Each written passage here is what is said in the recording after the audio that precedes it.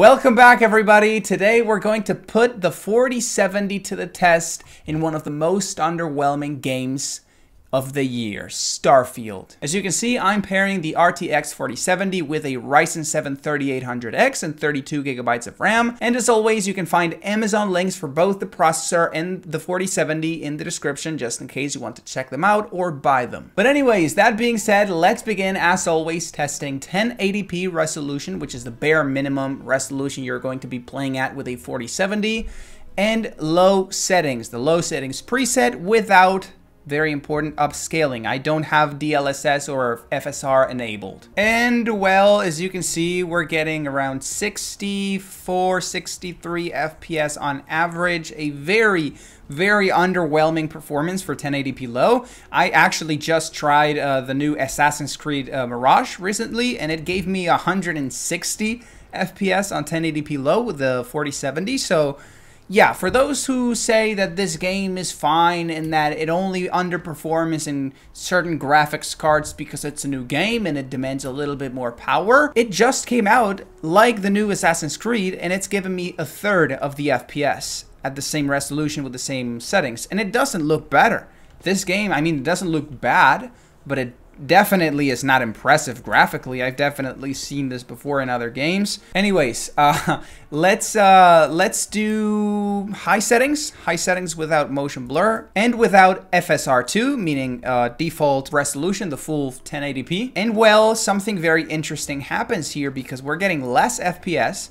As you saw earlier, we were getting 65, now we're getting 59 on average.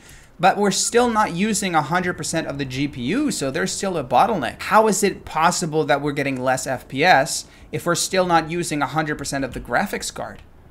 That actually makes no sense whatsoever.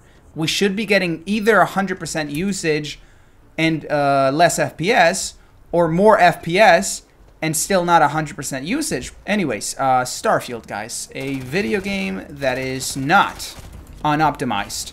It's just that you don't have enough of a good PC. That's the reason why you can't play Starfield in a good enough quality with good enough FPS. It's actually embarrassing, guys, because not even Cyberpunk, which has been also a kind of a mess in terms of optimization, not even Cyberpunk gives you 58 FPS on average at 1080p with this graphics card. I was actually trying Cyberpunk not so long ago with the new 2.0 update, and I was getting 100 FPS at 1080p in all settings. But anyways, let's switch it up to Ultra settings, still with no FSR, meaning full 1080p resolution. And we're getting more FPS than we were getting at high settings. Dude, this game is a mess. It makes no sense.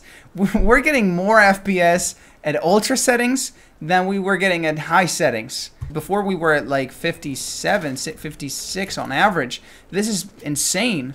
This makes no sense. What do you think about that, guy? Do you think this makes any sense? And what about you? Do you think this makes any sense? Do you think this makes any sense? Or do you think this makes any sense? I don't think this makes any sense. No, don't kill me. Do not kill me, please. Do not kill me, my man.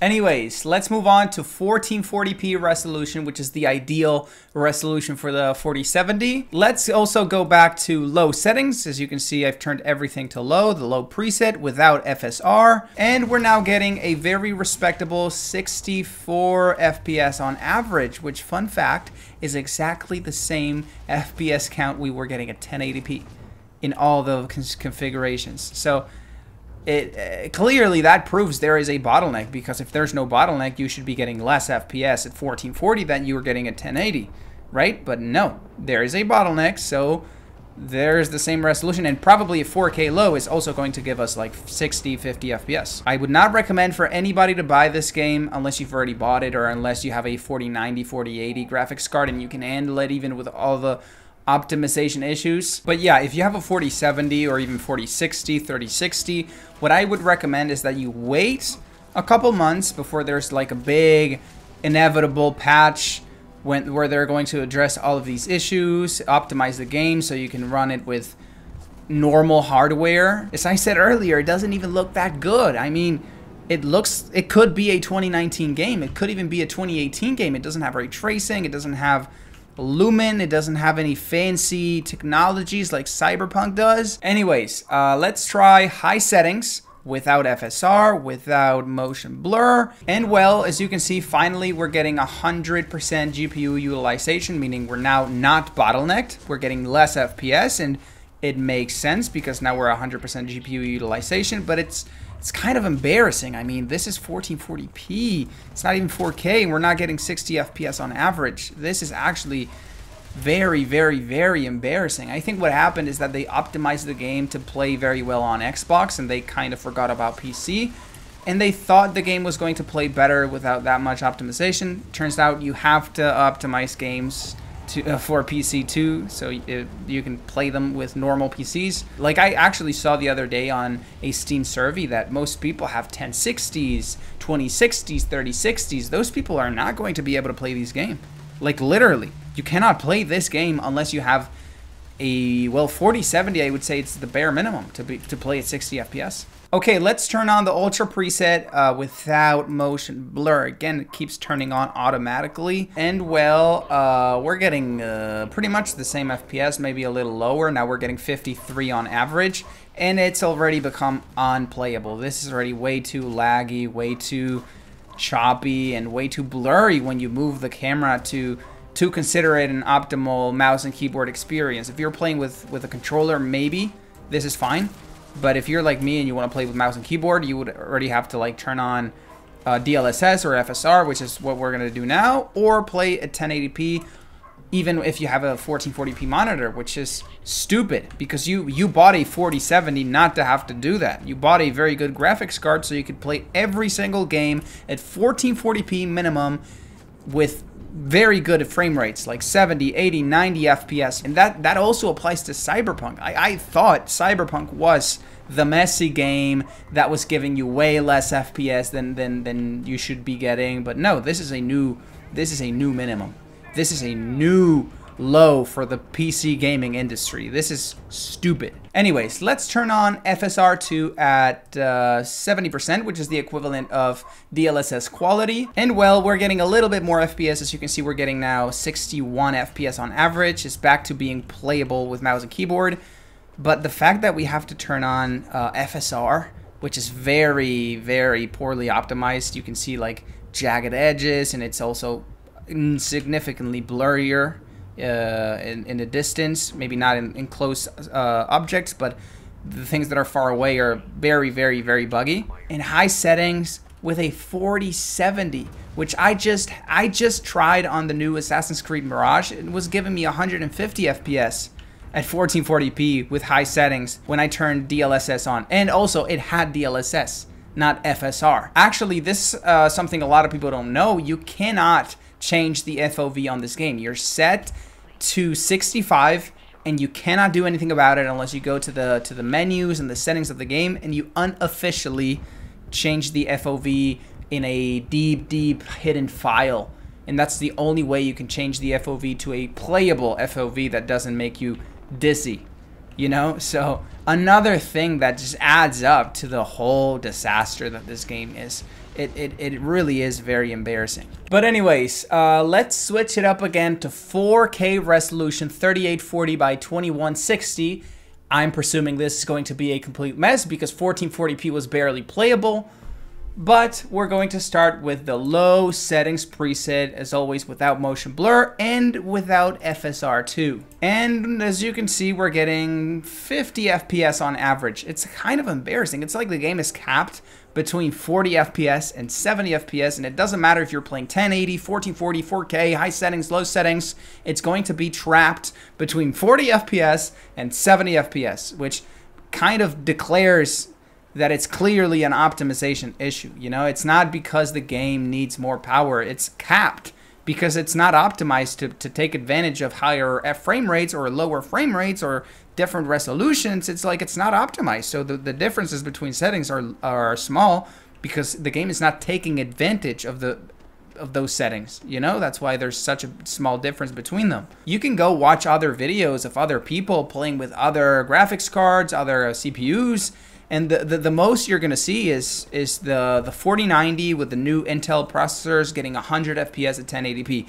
which is triple triple embarrassing. But anyways, let's switch it up to high settings, still without motion blur and without FSR2, which we'll turn on later. But I want to test it out without it because this is kind of the most demanding experience you're going to have. 4K resolution, high settings, and as I said earlier, I mean, we're getting a little under 40 FPS on average because, I mean, 4K high settings is very demanding, but it's like, it's still kind of trapped inside of this very small gap between 30 something and 70. That's the gap. And what's crazy about it is that the CEO of Bethesda, like the owner of the company that's made the game, said that it's not because the game is poorly optimized, it's because you need to buy a better computer.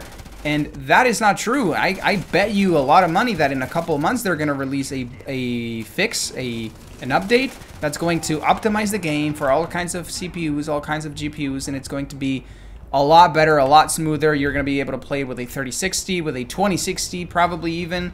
So yeah, this is not you not having a good CPU or GPU. This is the game being released without some very simple things to give people, because you can make the argument optimizing a game is difficult, but why not include, as I said earlier, an FOV slider? Why not include DLSS, which has been included via mod in 2 days after the game released, so it's probably not that difficult to include DLSS on a game. Why didn't they include it from the get-go? Because I promise you they will include it in an update in a couple months. Anyways, let's turn on upscaling. Let's turn on FSR2 at 70%, which, as I said earlier, is the equivalent of DLSS quality. And well, as you can see, we're getting 10, 13, 14 more FPS, which is fine, I guess. I was expecting a little bit more. I've seen way better in other games. There's games that give you like 40, 50, 60% more FPS, but I guess this is Starfield, the new low for the gaming industry, so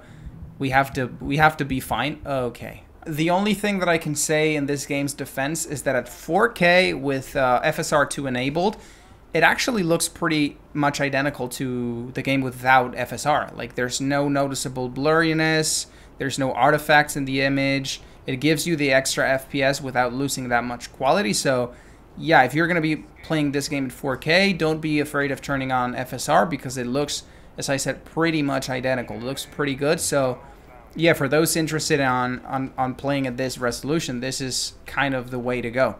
It's going to give you a still very low FPS count. This is still not playable with mouse and keyboard. It's giving me 50 FPS on average, and it's very, very blurry and buggy. And I don't understand why, because I turned off motion blur, as you've seen earlier, and it's very weird. It's blurry, and I don't know. I don't like it. But what if we turn it down to 50, the bare minimum, meaning the lowest resolution that you then have to upscale possible, 50% render resolution scale? You're back into the not 60s, you're back into the high 50s, which is still very blurry and buggy. And I mean, I guess you could play it if you make the effort and you don't care about the image looking dramatically worse, because at 70% it looked fine, but at 50 it looks soft, and there's artifacts in the long distance objects, so it's kind of ugly. And well, not ugly, I don't want to say this ugly, it's still good looking, but it's noticeably blurrier than native 4K. And if you bought a 4K display, you're going to want to take advantage of the extra sharpness and the extra pixels. So this kind of makes it, you know, useless to have a 4K monitor if you turn on 50% FSR. But it's kind of the only way to play above, not even above 60 FPS. It's the only way to play in a relatively smooth way, but not even that. It's not even smooth. So 4070, amazing graphics card. Starfield, terrible port from Xbox, because let's face it, this is an Xbox game that they've ported to PC without much effort. And inevitably, in a couple months, they're going to release a port to fix all of these issues. So I would recommend for all of you trying to buy Starfield that you don't buy it. Wait a little bit for that patch, for that update, and then buy the game. If you wanted to buy the 4070 though, I can only say good things about this graphics card. You have a link in the description to Amazon if you want to buy it. As I said at the beginning of the video, hope you have an amazing day. Hope this terrible game, terrible performance didn't ruin your mood, because it did ruin my mood.